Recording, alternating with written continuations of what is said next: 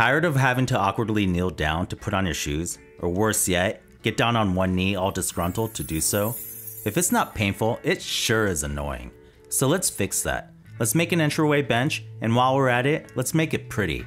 Plus I'll show you some tips along the way and why I scrapped half the project and started over. If you've been woodworking for a bit, you already know this, but for the ones getting into nicer woods, one thing about buying nice lumber is that you can't always find the perfect board.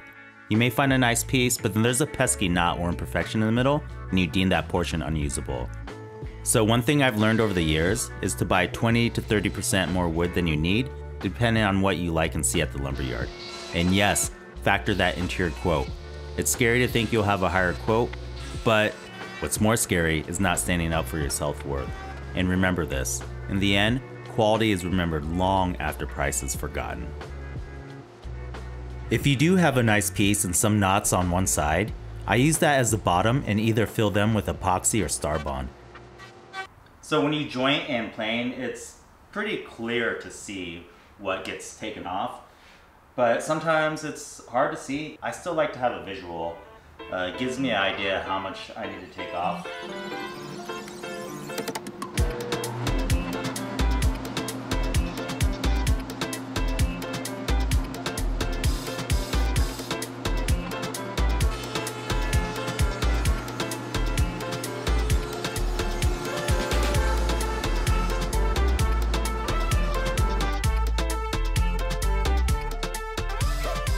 As annoying as it is, I always change to my nicer blades when I make the final cuts.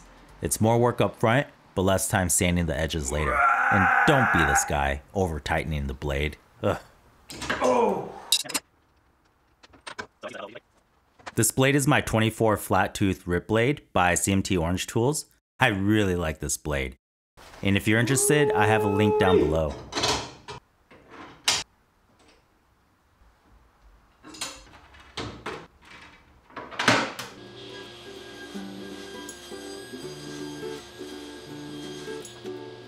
I'm using dominoes to align the boards. This isn't necessary, but I do believe that they do add extra strength no matter what the word on the street is.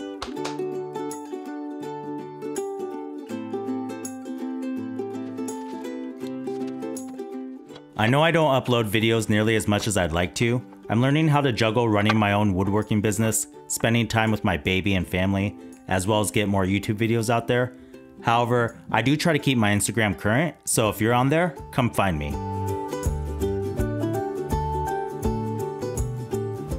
Yeah, like I said in the other video, I suck at gluing.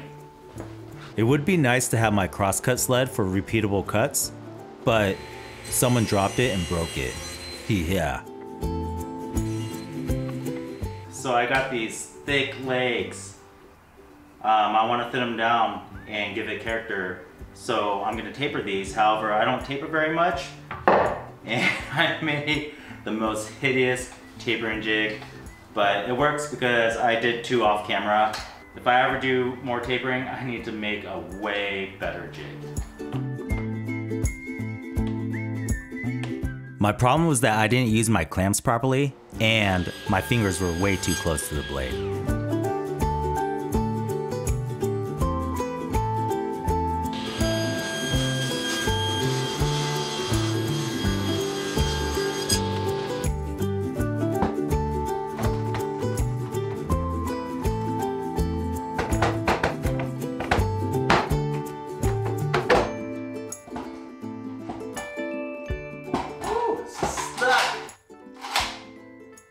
One thing I learned was that I should have done my dominoes before I tapered my legs. It was doable, but I had less clamping surface, which made for a little bit more work. Yes, this is ridiculous. I had to use my bigger domino because it had the cutting depths I needed. If I didn't, the holes in the legs would have crossed paths, which meant I would have had to cut my dominoes shorter. This seemed much easier, and I'll explain more in detail in the plans I have available down below, along with other joinery you can use as well.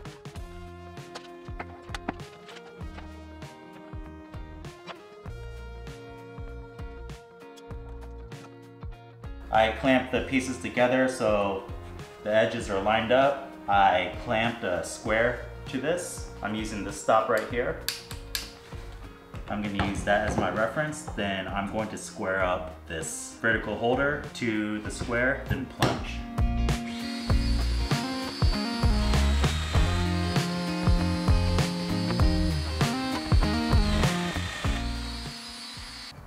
So I think the smartest thing to do is to sand this before I glue and assemble the base. That way, all I have to do is take care of any dings, and most likely I'll get glue squeeze out that I'll have to clean up. So that will save me a headache. That way I don't have to work around the base. And normally I do chamfers, and I probably do that beforehand, but this time I'm going to do something different. I want to keep the edges like they're still pretty sharp, but without the sharpness. So what I'm going to do is I'm going to use the burr grinder. And what you do is you run it along and it breaks the edges. So yeah, just go lightly, but you can go hard if you like. But in this case, the harder you go, the more it'll look like a chamfer. And that's not what I'm looking for.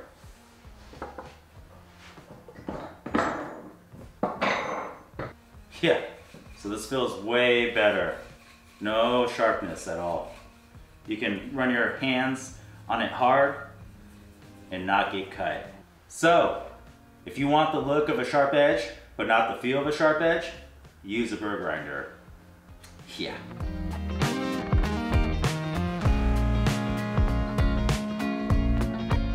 Even though it looks like I'm a pro doing this, I end up marking the legs for a certain orientation and still got it wrong.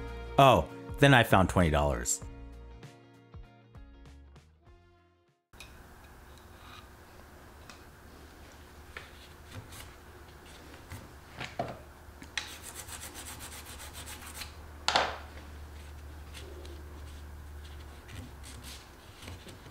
I don't know what you use, but I love using the paint scraper to knock off dry squeeze out that gets underneath the clamp. It's fast, it's easy. I mean, I guess you can use a grinder, but I'm not a grinder. Well, at least not anymore.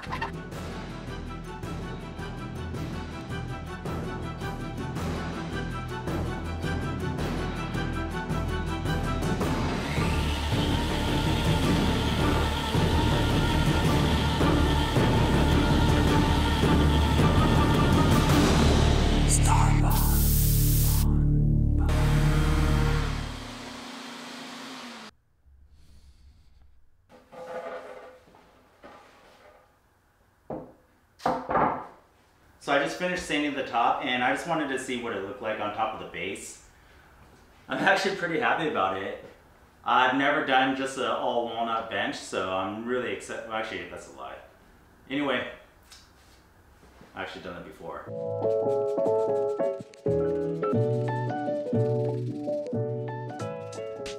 I missed this one with my toothbrush, but if any of you have recommendations on what you do for glue squeeze out, I'd love to hear from you.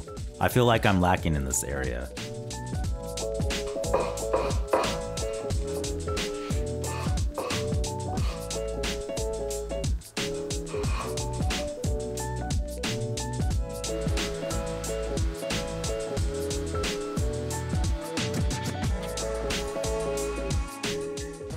I'm actually in a little pickle right now because I decided mid-project I'm going to change the way I'm going to attach the bench top to the base. Last project I did with the top and a base, I ended up using these figure-8 clips, and honestly, I did not like these. So I went online and ordered these Z clips because I know here in Alaska we have high humidity swings.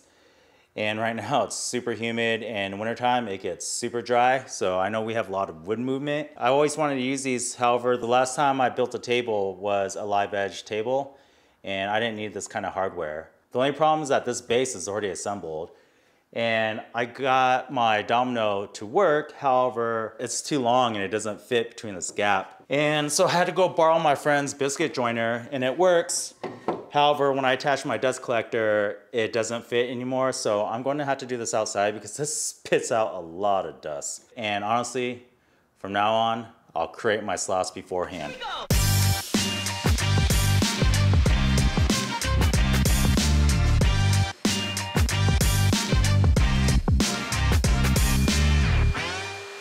Ew. much better. Yeah, so this is my first attempt at the bench top. So I picked the best pieces out of the walnut selection I had at the lumber store, but together I just didn't like it so much, and honestly, I don't like the way the finish is. I don't know how it comes across the camera, but it's very gray. And walnut is so beautiful. It's dark, it's rich, it's voluptuous. So I decided to start over. So this time I went back to the lumber store and I picked out the two best that went together. And I did that at the lumber store as opposed to here at my shop. And I'll show you why I didn't like this one and why I like this one so much better and why I'll never do this way again when it comes to walnut. I put the first coat of water poly and honestly, I don't like it. It doesn't pop. It's very flat, it's gray. Then I realized that I've never put water poly on walnut before. And I know water poly doesn't amber wood like the way oil does and lacquer. So I forgot that I had some sanding sealer. So I took a cut off of here and I applied it to this piece and it darkens really nicely. So what I'm gonna do is I'm going to sand this first coat off, then I'm going to apply the sanding sealer over this. Then once that's dry and sanded, I'm going to spray the water poly because it'll keep the darkness of the walnut, but give the easeability and quickness of the water poly. Lesson learned, no more water poly on walnut.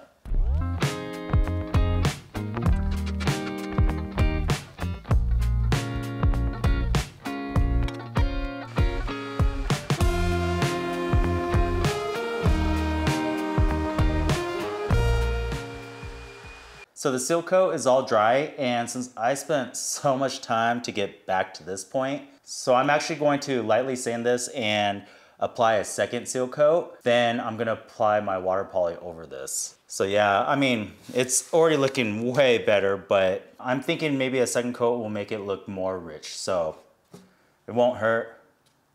It might make it look way better, so I think it'll be worth it. With the 2 seal coats on, I'm applying 3 coats of water poly, sanding with 320 grit after the first coat and 400 grit after the second coat. And I'm totally loving the tones in this wood. So I'm happy to be almost done with this. So I actually went a little bit too heavy on this last coat, even though it feels okay. However, when you run your hand over it, you can feel all the grains.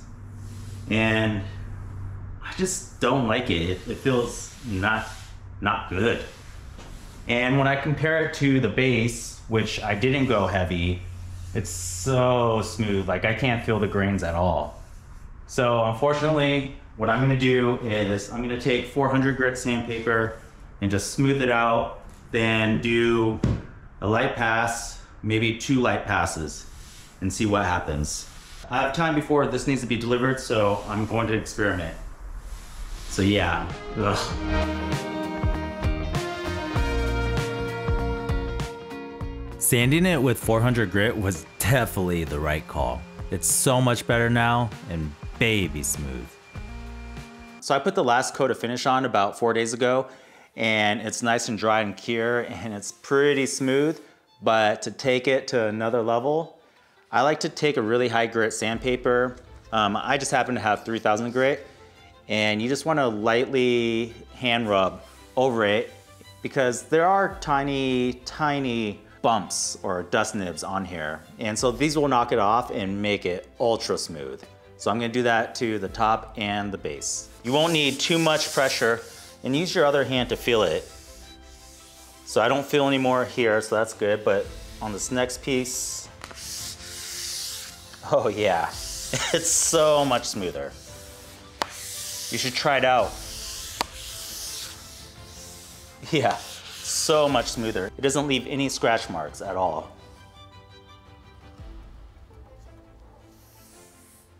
Yeah, so I highly recommend this. Now it's so smooth. And if you do feel anything, just lightly go over it again. But I'm gonna do this to the sides and underside and to the base. For the sides, don't go in all the way. Go about halfway. I made this project way harder on myself than I needed to. I was trying to force this bench together. If I would have spent more time game planning. Wait, what's that saying, Blair? As the woodworker, the artist, it's not my job to make the bench. It's my job to look at the wood, see the grains, and then pull the bench out from within the wood.